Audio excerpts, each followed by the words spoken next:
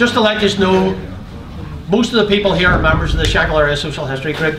We bring speakers over, and we like to see some, we invite visitors in to hear the speaker. So Richard Grayson's been over a few times. His talk today is on the Dublin, the Great War. He's done various talks with us. It'll be about 45 minutes, and then after that there will be time for questions. And he has a book for sale as well, so I'll leave him to it. The floor is yours. Thank you very much.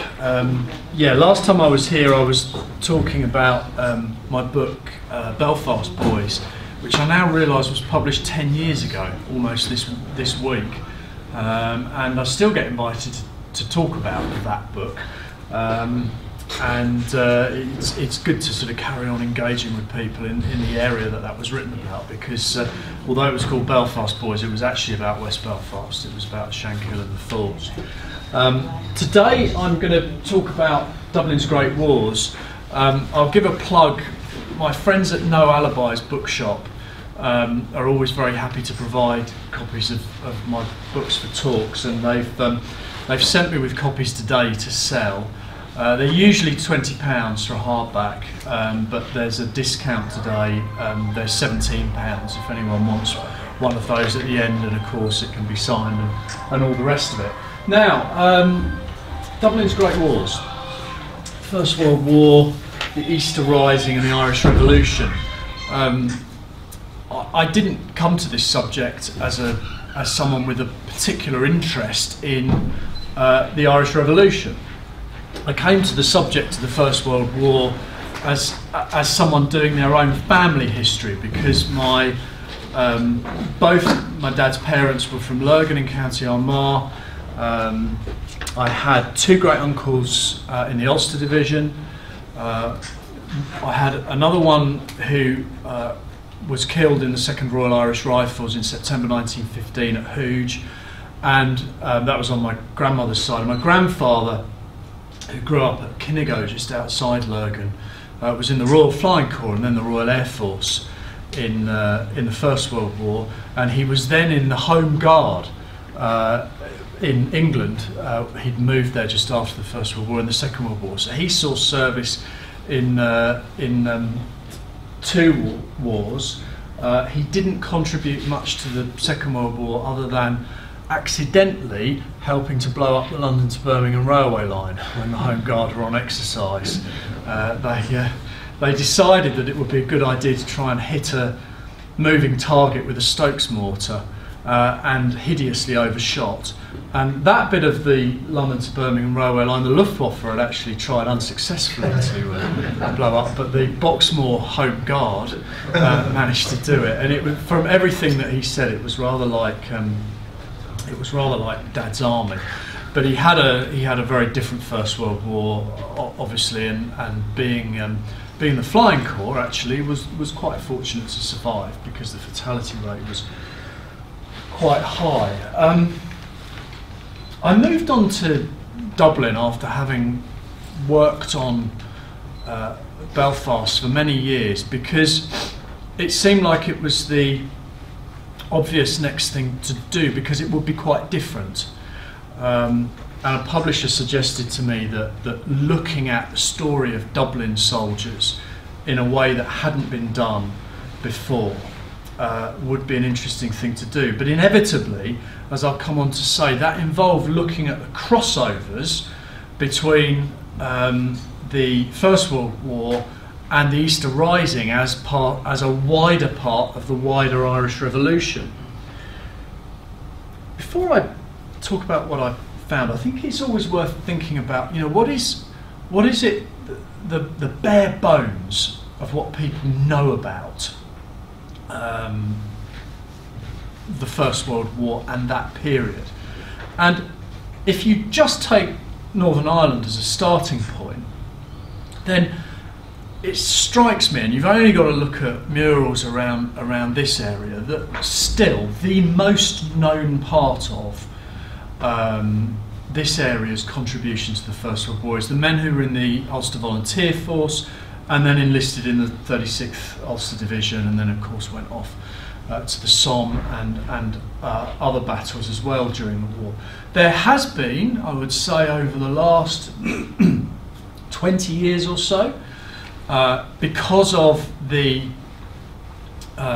work of groups like the 6th Connaught Rangers Research Project, there's been a growth in knowledge of men from the Falls and from Short Strand and from other areas who are Irish National Volunteers and joined the 16th Division, and were also on the Somme, though at a different stage of the battle.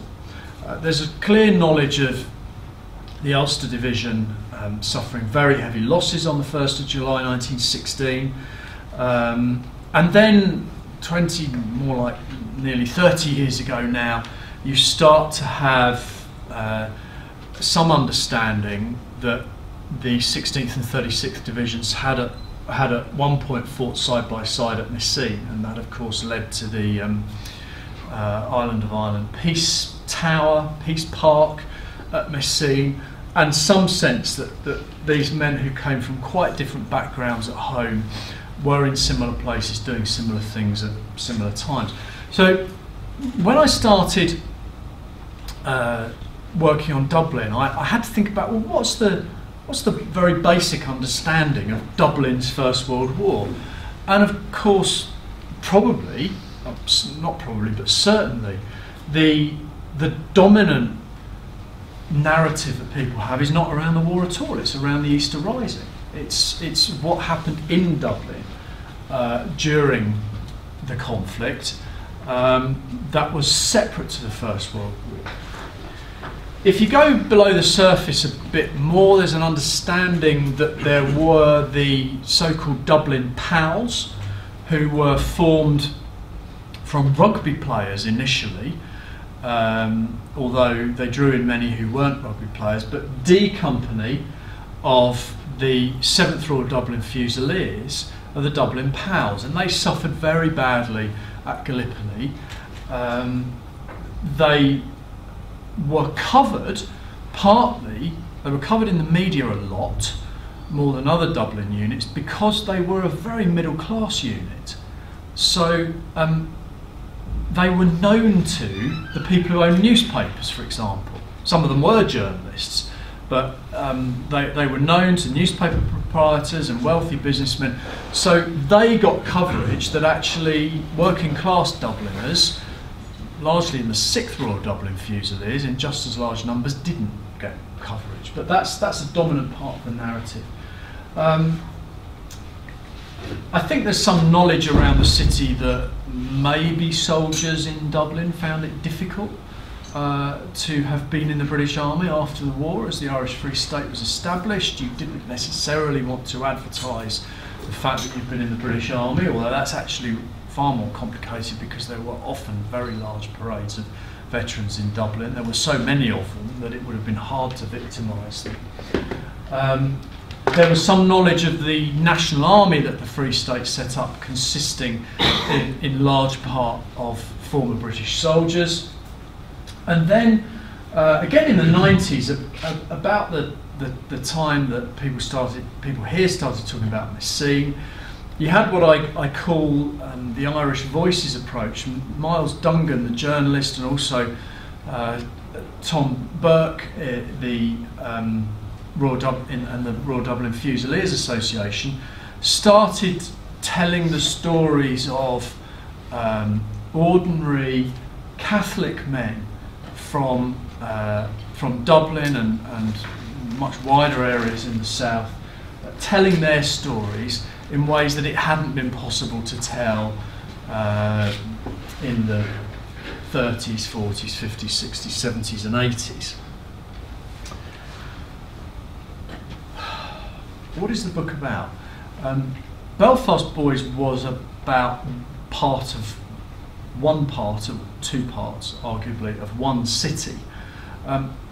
Dublin, I was a bit more ambitious and decided to do the whole, not only the whole of the city, but the whole of the county. So this is a big area. I'll come on to some actual numbers a bit later. I was clear from the start that that would have to involve looking at military service very broadly defined. So not just military service in the British forces, but also in Republican forces. I've covered some politics, and I've covered the home front as well. I used broadly the methods that I used for Belfast Boys, which was going through pensions records, service records, and newspapers, as well as things like church memorial rolls. But the thing that the bonus source that you have for doing a study of Dublin is that the IRA pensions records are available online now, and obviously cover very many people from Dublin, and also the witness statements produced in the 1950s, which are problematic in lots of ways, because obviously people always want to talk up their role. You know, there's the old saying that there were 1,500 people in the General Post Office in Dublin during the Easter Rising, of whom 40,000 survived and wanted to have some claim to have been there. But they're a really good source, and they're online, and the Irish government has taken the approach that these things will be free to use online, which is a real boost for researchers. The British government has been a bit more money grabbing about wanting money for people to access their relatives' records. Some statistics. What did I find? I managed to identify 25,000 Dubliners, city and county, who had served in the British military. But we know that that's not all of them, because so many records were destroyed in the London Blitz in 1940. The Arnside Street Depository was burned, was bombed. There was fire, and there was also water damage in putting out the fire to records. And in fact, 2/3 of the service records were lost. Now, a lot of the men you can find in other ways. You don't need their service record. If they died, for example, they're on the War Graves Commission website. But I estimate that probably 10,000 service records for Dubliners were lost, which means that I reckon around at least 35,000 Dubliners served. And there's obviously some officers and naval and air service men whose records are hard to find as well. Of those 25,000 in formal British military, that's Army, Navy and Air Force, all but 20 were men. I found around 6,500 that I could verify as being dead, and I got queries over another 600 or so more. These would be people who were reported in the newspapers as dead, but you can't find a war grave record for them. Often this is because people have spelt names differently, and that can cause huge problems. I also, a real bonus now, since I did Belfast Boys, I wish this source had been online when I did that, but the British Red Cross records are online and free to use. You can, what most people, you just go in and enter a name, and most people go in and type in Vera Britton, and they will find her record, which is an interesting thing to look at. But there are 4,000 Dubliners, or nearly 4,000 Dubliners, who volunteered for the Red Cross in some way or other, and 90% of those are women. So more than I was able to do for Belfast, I was able to look at the story of women in this. And they would range from people who are going to the front as voluntary aid detachment nurses, or there might be people who are at home and preparing packages of things for soldiers. The sphagnum moss, which is much valued as a medical dressing, that's largely gathered by Irish women during the war. Now, in terms of Republicans, using the various Republican records, I found nearly 1,900 men from Dublin with some service during the Rising, and over 200 women. In addition, I found 481 Dubliners who were arrested but had no apparent rising connection. Now this tells you something about the sort of sledgehammer that was perhaps understandably used by the British authorities after the Rising, but also how it might lead to bitterness among Dubliners who were arrested just because the police were a bit suspicious of them, but they had actually no connection to the Rising. A small number of those are people like Owen McNeill, who were active Republicans, but in McNeill's case had actually tried to stop the Rising from taking place. He thought it was wild and likely to lead nowhere. But most of them seem to have had no Rising connection, and of course people are always very keen in the Free State to claim a Rising connection, so I'm pretty sure that almost all of those were wrongly arrested. Numbers as well. At the stage of the Anglo-Irish Truce in 1921, there were 5,500 people, almost all men, serving in what was by then the IRA's Dublin Brigade. So there are large numbers of people who are involved in what they would see as some kind of military activity. I've got data on recruitment, when people joined, the kinds of units they were in, casualties. One of the things I gathered for Dublin was information on tattoos, because service records include a description of tattoos that people had, and I think these are really interesting in indicating people's loyalties in some ways, because they will often record that men joining would have a tattoo of, say, a crown and a shamrock, some kind of British symbol and some kind of Irish symbol. Sometimes it's initials, sometimes it's flowers, women's names, the usual range of things. But I found, I think it was around 400 pieces of recorded information of the tattoos that Dubliners had, and they're in the book. I looked at social class. I had a hypothesis that to be a Republican would probably mean that you were a bit better off, a bit less desperate for money, because obviously you're not being paid until War of Independence at any rate, and then not across the IRA.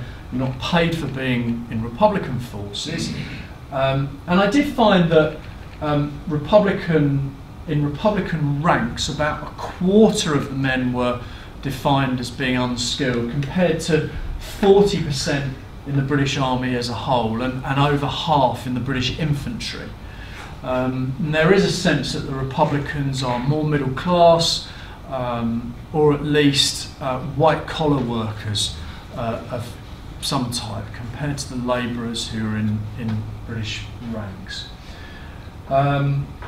That said, there is a division between some units. So, for example, 10% of Royal Dublin Fusiliers as a whole are in white-collar jobs, but the 10th Commercial Battalion, as it was called, nearly 50% of them were in white-collar jobs, and they were, frankly, the 10th Commercial Battalion strikes me as a little bit snooty, that they were actually men who joined up wanting to serve with men of what they regarded as their own type, and didn't want to serve with working class people. So you can see the class divisions of Dublin. Dublin, of course, at this point is often described as being the second city of the British Empire. You can see all the class divisions of the UK as a whole reflected in the units that men people join in the Royal Dublin Fusiliers.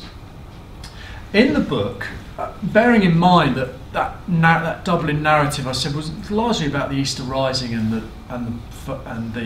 Dublin POWs, what I've tried to do is offer a new narrative of the First World War.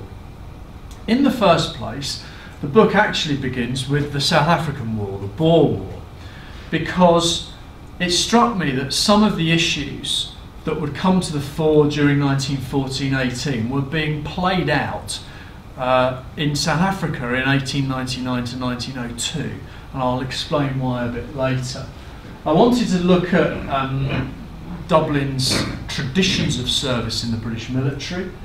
I wanted to look at the army beyond the Dublin POWs, also consider Dublin loyalism, Irish Parliamentary Party nationalism,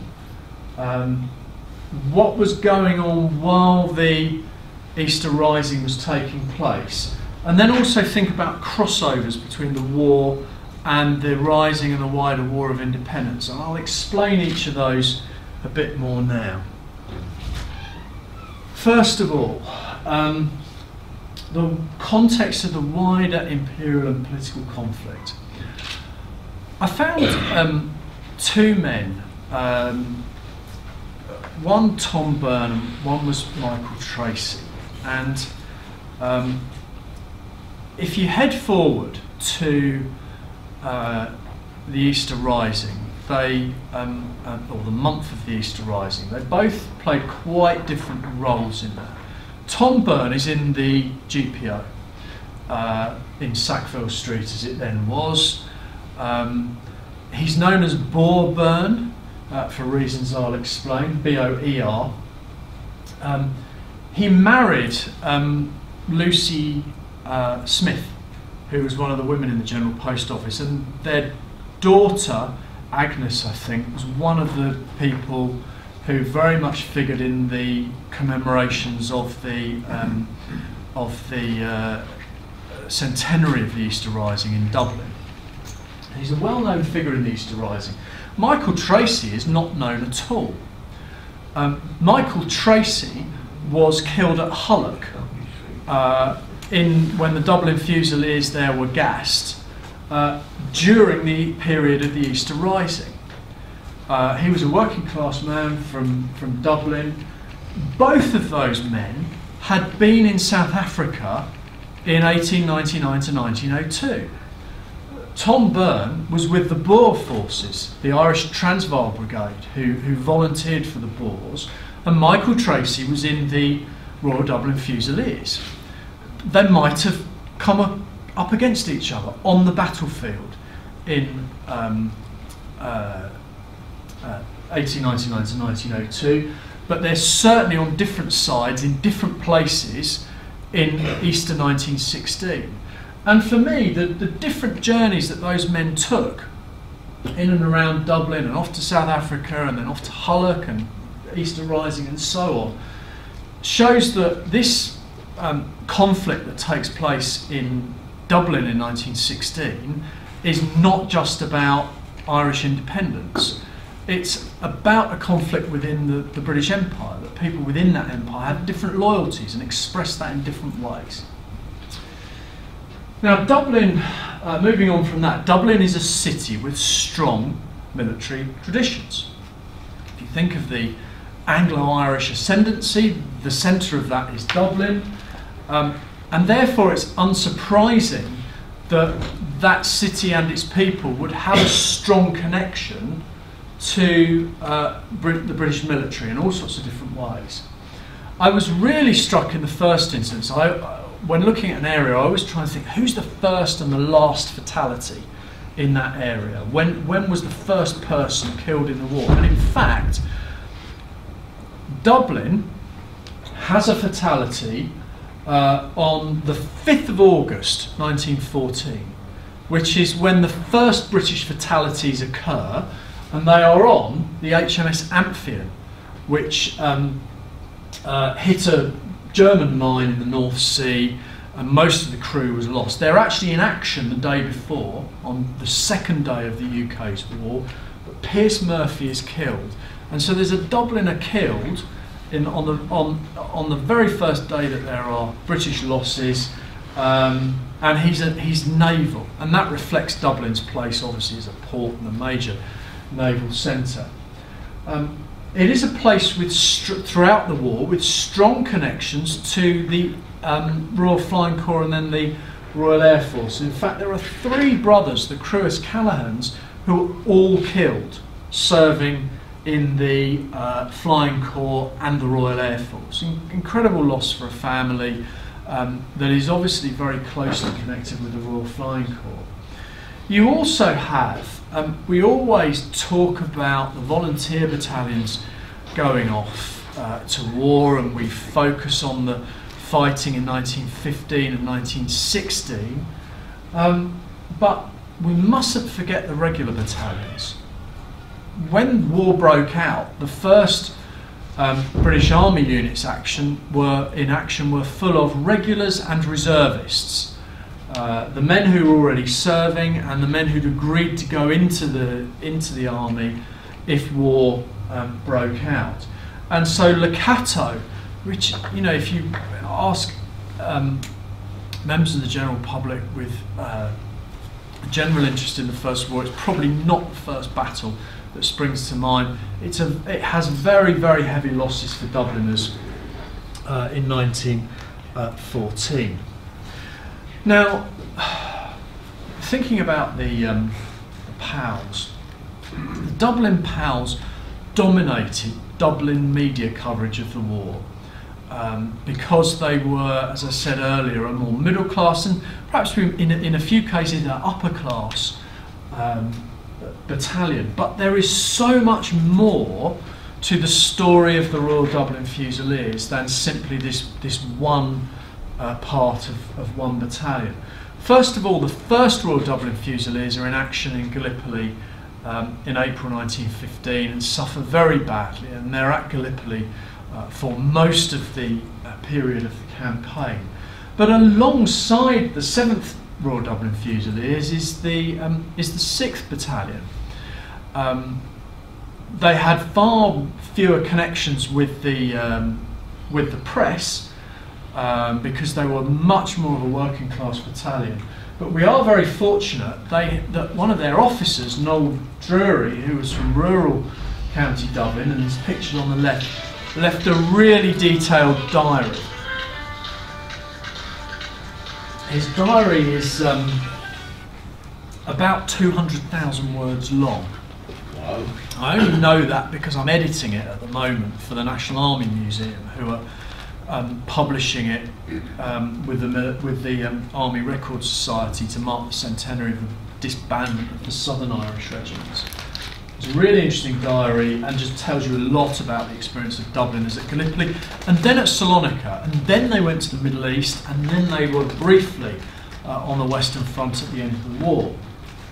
Now, if we think of Belfast, we know that the Somme is the key battle for the city. But that's different for Dublin. For Dublin, it's Gallipoli. And I think one sign of that is that during the War of Independence, there's a particular area of the city centre which the IRA have completely sewn up, actually. It's a terrible place at night for the British Army to go. They're regularly ambushed by the IRA, who are very much embedded in the local population. And so it becomes a place of slaughter, really, for the British Army. And local people in Dublin call it the Dardanelles, because their idea of a place where British soldiers get killed is Gallipoli. Had that been in Belfast, that area would have been referred to as the Somme. Wouldn't have been referred to as the Dardanelles. But that's really telling that the battle that makes an impact on the minds of Dubliners is Gallipoli, and that's because you have the regular soldiers going in the first phase in April 1915, and then you have the volunteers who are in the 10th Irish Division going in August 1915, and that's the 6th and 7th Royal Dublin Fusiliers and others. All of that said, I'm I haven't ignored the Dublin pals at all in the book. There is quite a lot on them. And I particularly focused on this man, Captain Robert Callaghan. These are pictures from the Royal College of Surgeons archive, and he was one of the men treated by the famous early plastic surgeon Harold Gillies. And what happened, Callaghan was serving at Salonika, and he got hit on the side of the head there by a bullet, which went through his head, behind his eyes, narrowly missed his brain, if you think about it, but just went through his eyes and destroyed his eyes and the optical nerves. And he was left without any eyes and couldn't see. So over the course of 1919 to 22, he had a series of procedures, some of them dental as well, to deal with problems with his jaw affected by the bullet coming out on that side. It's a really interesting story, I think, because at some point he was advised by the hospital that he could apply for a higher level of benefit than he was receiving. And this prompted the War Office to look into his case. I've listed him as captain there. Under War Office rules, you had to have been a captain for 15 days of being when you were wounded, if you were to get the higher level of benefit than a lieutenant would. And Callaghan had only been captain for 10 days. So some bureaucrat in the War Office said, actually, we've overpaid you and we'd like the money back.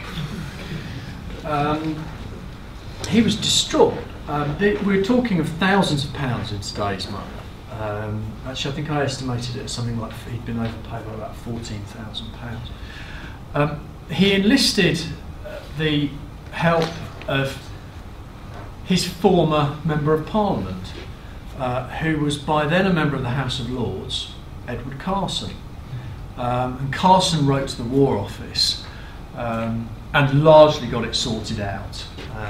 They actually ended up not clawing any money back from Callaghan, although they did pay him a bit less going forward.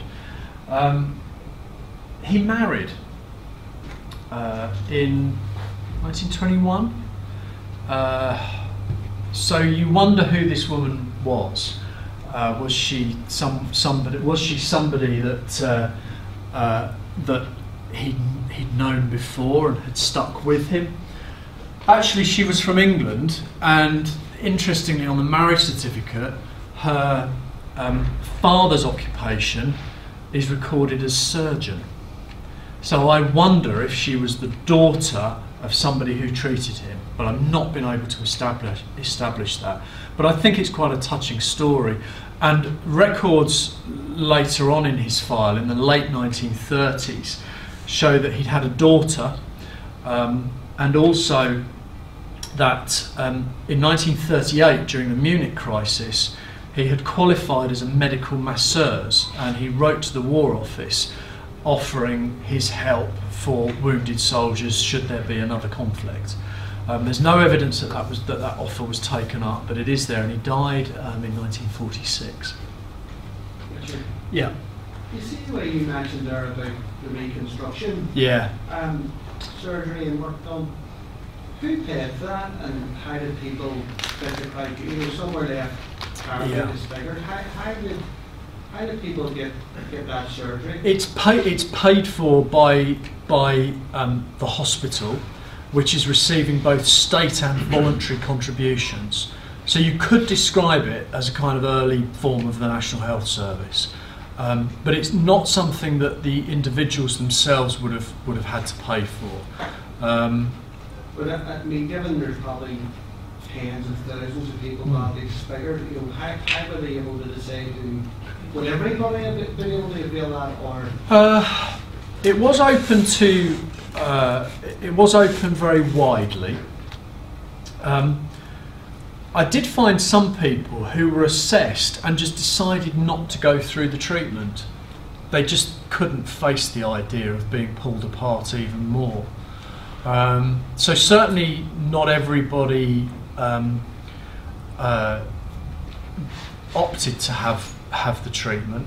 I also think, you know, and the thing is with the Royal College of Surgeons records, we only know about the people who got to that stage, and that depended on them being referred there by somebody in a local area. In his case, he'd been back home in Dublin. So without full access to all the medical records, we won't know the answer to this, but I think there must have been people who were referred who probably were less needy than others who weren't referred, just because that's the way it works sometimes, isn't it? So, and there might have been people in certain hospitals who were more sympathetic and so on, but we can't really put numbers on it. But theoretically, it's open to everybody with this kind of wound. Did that happen in the Second World War? There was a brilliant plastic surgeon. Yes. Pilots. It's Maxim, I can't remember his name. That's right. Yeah, and they build on work that's happened in the First World War. I mean, the interesting thing about some of the procedures he had, I think, is that arguably what ended up here in March 22 looks a bit worse than it was in February 22.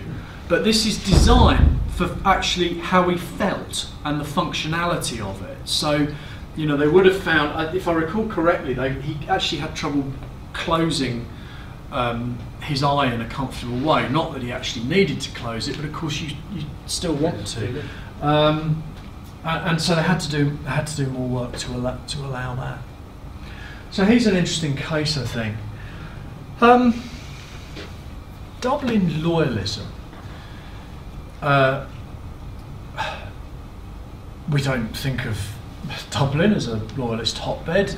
Clearly there are lots of Unionists there,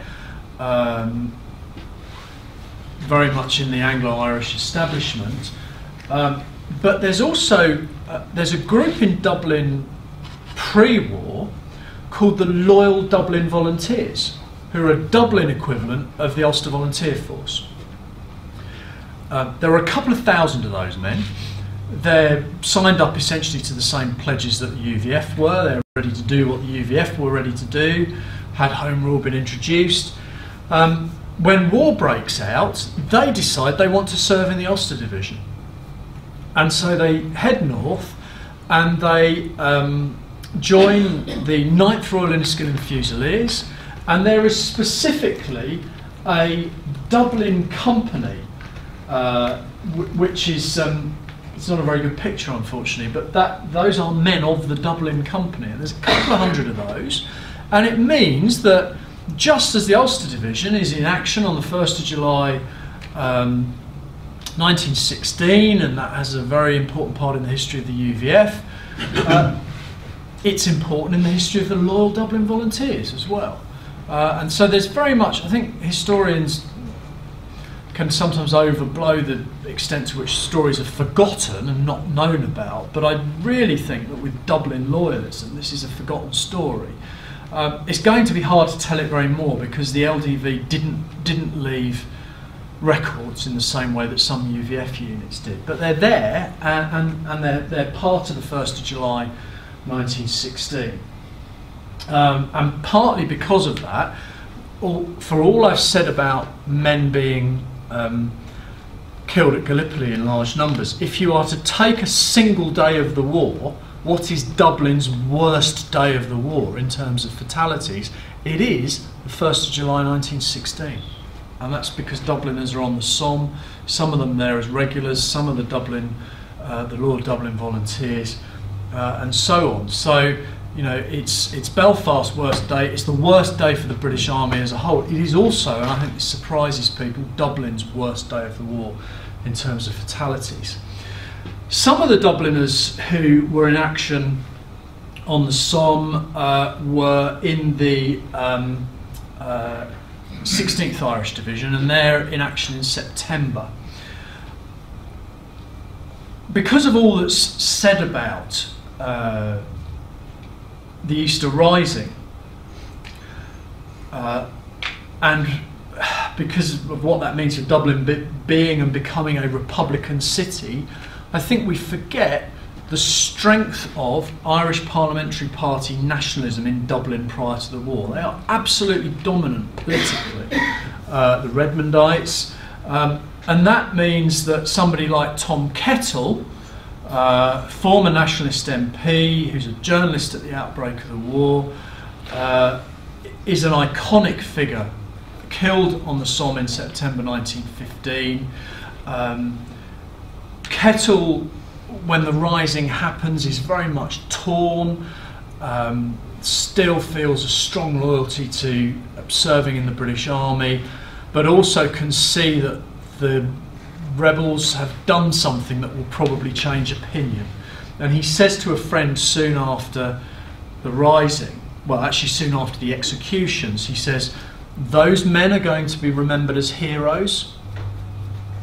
I'll be remembered, if I'm remembered at all, as just another bloody British officer." And that's Kettle's take on how things have changed. But for him and his political comrades, Dublin is a nationalist city, not a Republican city prior to the war, and that's why the 16th Irish Division recruits there. And that's why a young man called Emmett Dalton joins the 16th Division in 1915, and I'll come on to him a little bit later. I thought it would be interesting. One of the questions I was interested in was, oh no, actually I'll come on to that in a moment. First of all, I thought it would be interesting just to look at Easter 1916, not only in terms of what was going on in Dublin, by comparing deaths in Dublin to deaths among Dubliners serving in the British Army, just to get an idea of this being a period in which sacrifices are made for causes. But I wanted to stress that actually people are sacrificing themselves for different causes than those who died during the Rising. If we just take 2 days of the Rising, which I've done this for every day in the book, but if we take 2 days, the days on which there are the heaviest numbers of the largest numbers of fatalities in Dublin, the Rising dead in total in Dublin on Thursday the 27th of April is 53. 15 of those are British military, 32 civilians and 7 rebels. Dubliners killed at the front is 55. 51 in France and Flanders, 3 in Mesopotamia and 1 in Kenya. Killed or died, I should say. I think the one in Kenya died of illness. And then Saturday, the day that the Rising completely collapses, 78 Rising dead, 45 civilians, 21 British military and 12 rebels. Dublin's war dead at the front is 70, all in France and Flanders. Now, why is that important? Well, one of the things I was interested in, you get this out when quite early on in the project, anecdotally I would find stuff of people saying, oh well, of course the Rising was initially very badly received in Dublin, particularly in working class areas. And it said, well, the people who were most hostile to the rebels were the so-called separation women, the women whose husbands were serving in British forces and they had a separation allowance. I wanted to try and quantify that, you know, to go beyond the anecdotal. And the way I did it was I just took a map, and obviously I've got my database and everybody's linked to a road, and I thought, okay, let's just take the roads that immediately touch on the places where the Rising happens. Not the roads off them, but the roads that immediately touch on the places where the Rising happens. And I found that across the war, over 1,000 men from those roads served in the British military across the whole war. I know when 658 enlisted and 528 were already serving when the rising happened, and if you assume that the spread of dates of enlistment is the same for the ones you don't know about as for those you do, of the roughly 1,000 who were already serving, nearly 900 men from those roads were already serving, and 121 of them had already been killed. So people had already had those telegrams saying your husband or your son or your brother or someone has been killed. Another 14 were killed at Hullock during the Rising, and another 170 killed later in the war.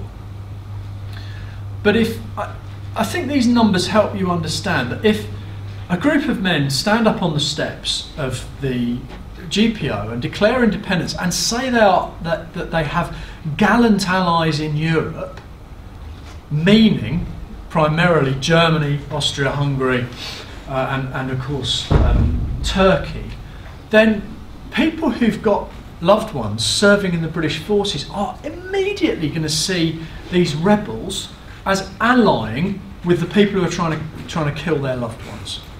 So I think putting numbers on this goes beyond the idea that maybe there are one or two people who are outspoken and spit at the rebels as they're led off, but actually this is a very large number of people who have loved ones serving in British forces, and so the rebels immediately look like the enemy as soon as they make their declaration of independence.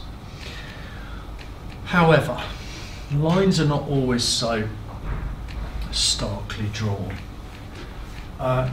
William Beaumont, first of all, got a number of people in this book who I've called crossovers. And there aren't many of them, there are just a few more than a dozen. But I think they show you that the journeys that people navigated and the decisions they took during this period as to which side they were on could be quite complicated. So William Beaumont serves in British forces through the war. He comes back, finds his brother Sean. Sean is actually a communist and is also involved in Republican forces. And William Beaumont's initially not interested in any of that. He's a British veteran, that's who he sides with. But as the War of Independence develops, he becomes increasingly alarmed by the way some members of the British forces, the Black and Tans, auxiliaries, are treating people in Dublin. And in particular, he's on a tram when the British soldiers come on, search people. He thinks they're not very gentlemanly towards the women on the tram. They also find in his pocket a notebook with instructions on how to take a machine gun apart, which was actually his notebook from France, and he wasn't involved in Republican forces at all. Eventually he persuades them that he's a British veteran, he's not mixed up in this, but something clicks for him. He goes home and says to his brother, do you know what, I'd like to help you lot, I just don't like the way this lot are behaving, can I join the IRA? And his brother says, actually you can do something more useful, which is that you as a British veteran can get to know British forces in the city and go out drinking with them, find out what their movements are, and become a spy. He meets Michael Collins, and that's what he does. And Sean Beaumont actually claimed later that his brother had provided most of the names of the people that the IRA then targeted in Dublin in November 1920 as being British security operatives.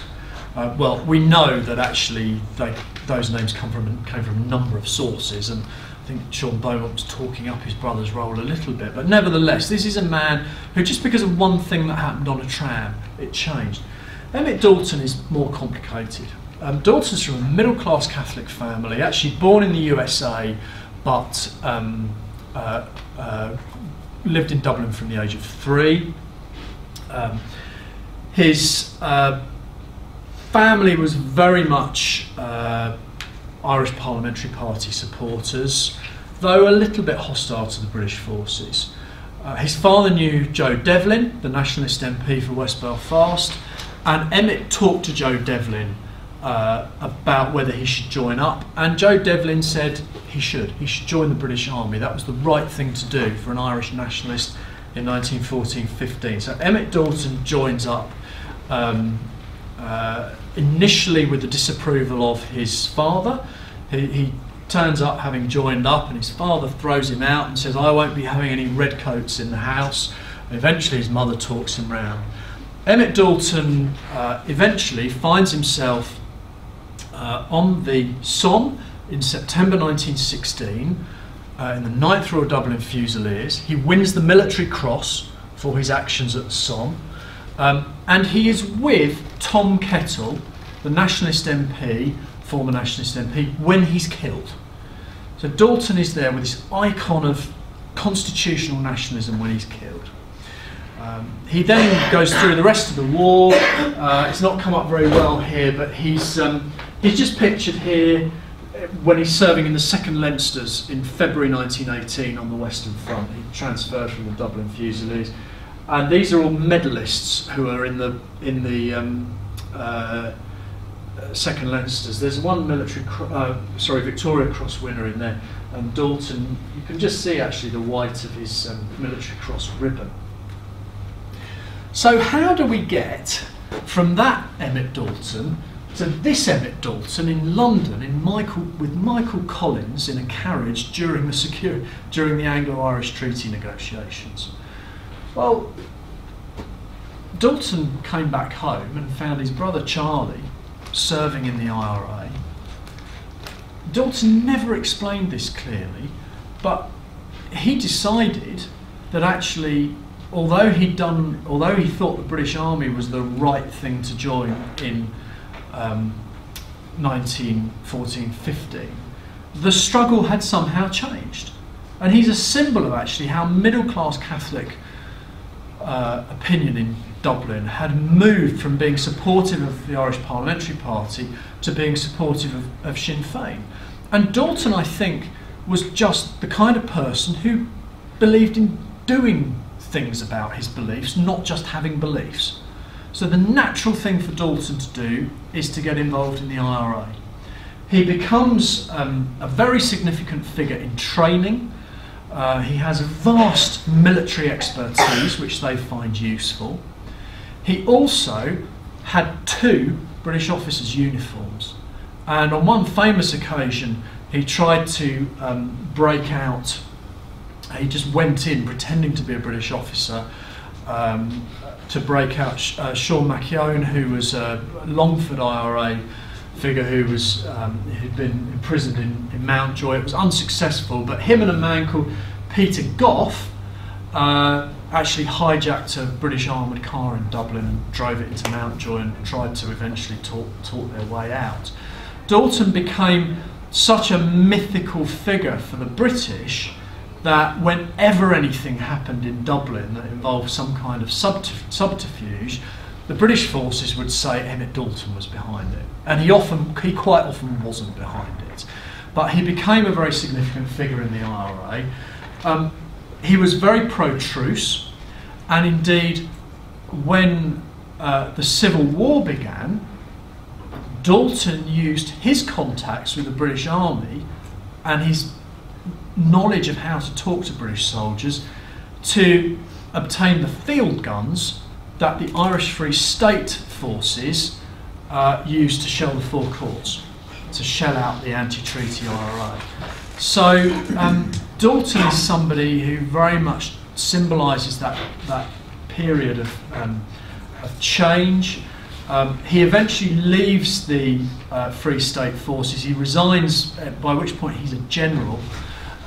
He resigns during the Civil War because he's angered by executions of prisoners by the Free State. He thinks that is not what the Free State should be about. Has a fascinating life afterwards. He becomes a whiskey salesman. He's involved in film production. He ends up living in Radlett in Hertfordshire, which is quite near to where I live, and it's very leafy. The idea of an IRA general living and actually playing golf in Radlett, which is what he did, is just something I find hard to grasp. His daughter Audrey went off to RADA, to study acting, and then went out to America, and she was in, if you remember, things like Wagon Train and Bonanza. Audrey Dalton was one of the glamorous stars of those in the 50s. Emmett Dalton, you can find these on YouTube, gave really fascinating interviews in the 1970s about his attitude to the Easter Rising, where despite the fact that he'd been an IRA general, he felt and would always say the Rising was misguided, it achieved nothing, it shouldn't have happened. I should add, during the Second World War, MI6 tried to recruit him. I definitely think he could have been an Irish James Bond. There's a sort of fictionalised film to be made about Emmett Dalton, I think. Maybe by the people who make Peaky Blinders or something like that. So anyway, that's Dalton. And of course, there is one more thing to say about Dalton. He was with Collins when he was killed. So Dalton is with Tom Kettle and Michael Collins when they're killed. Probably the two iconic martyrs of different strands of Irish nationalism. There's one other man, final slide, one other man I want to mention. Now, Michael McCabe. I didn't mention him actually before when I gave my talk on Belfast Boys, because I was working on this book then, and his story was one that I found fascinating, and it's where I conclude the book. Michael McCabe was a member of the Fianna, from a Republican family. His father was in the Irish Republican Brotherhood. So they're not just Irish volunteers, they're Irish Republican Brotherhood family. He's just joined the Volunteers, age 15, just prior to the Rising. He's involved in gun running prior to the Rising. He's at Rose Distillery during the whole of Easter week, fighting. He's captured by the British, who realise, he's by that point 16, they realise that, and they keep him in jail for a week, and then essentially send him out with a clip round the ear, don't do it again. He loses his job, not clear if he gets any kind of work immediately after the Rising, and he probably didn't, because what did he do in 1917? He joined the British Army. He served through on the Western Front in the King's Own Royal Lancaster Regiment. Obviously liked military life because he stayed in after the war. In April-May 1922, he's home on leave. He meets Liam Mellows, who he'd known in the Fianna, and he deserts from the British Army. And you might think that in the coming struggle, this man who'd served in the Rising but then joined the British Army would be pro-treaty, but he's not. He's anti-treaty. And he goes into the Four Courts and becomes an instructor in the Four Courts for the anti-treaty Republican forces there. He's captured and put in prison by the Free State government, and is held in prison for about 15 months. He's let out at the end of actually near 18 months. He's let out at the end of 1923, a little before the general release, but he's out. We don't really know what happens to him then. This, by the way, is his death certificate from 1975. We don't know what happens to him until in the late 1930s he shows up in the IRA pensions records. Now, when IRA pensions were first introduced, the forerunners of what is now Fine Gael said, well, to get a pension from the IRA, you've got to be been out in the Rising, you've got to have been involved on the pro-treaty side in the Civil War. If you were out in the Easter Rising but were then anti-treaty, sorry, you're not getting a pension. When De Valera comes in the mid-30s, this is classic pork barrel politics, he just says, right, we're now making the pensions available to people who are anti-treaty because these are my supporters. So at that point, well, actually not immediately, because this change is made in 34, but in 1938, McCabe applies for a pension, saying, yeah, I was out in the Rising, I was at the Four Courts during the Civil War, gets lots of people to testify to that. His address in 1938 is the Gold Coast Regiment of the British Royal West African Frontier Force. So, having joined the British Army but then been anti-treaty, he's gone back into the British Army in the late 30s. And he served, in fact, right through the Second World War in various parts of Africa before he's demobbed in 1946. And then he disappears from the records again until his death certificate, which shows him as single,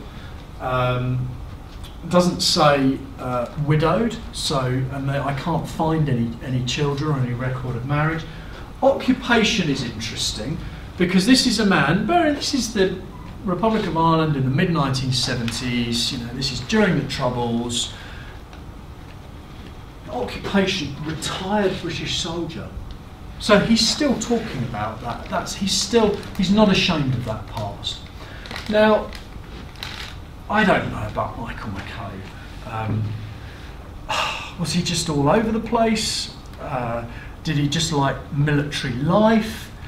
Or is there something else going on? For me, McCabe just tells you that ordinary people can be buffeted by history in different ways, and they can make very different decisions at different times. You know, he's because of his family connections, he's involved in the Rising. He's not got work. What else is he going to do? He joins the British Army. Probably finds it quite exciting. And then he comes back as the Civil War's about to begin, and he's anti-treaty. You know, he's not a man for compromising. This is a man with some hard opinions, but maybe that was just down to the fact that he knew Liam Mellows from his time in the Fianna, and he sort of went with his friends. And then later on, he returned to the British Army and fought in a Second World War for a country that he'd not really wanted to compromise with during the Civil War period. So, just an interesting tale. And I use the line that actually McCabe sums up the fact that during this period, British and Irish soldiers could be both the worst of enemies and the best of comrades. And McCabe just sums that up for me because it's such a complicated story. And I've got to the point now, you know, when people say if you could meet anyone from history, Michael McCabe, actually, I would love to ask him some questions about his experiences. So that's where I'll end. Thank you.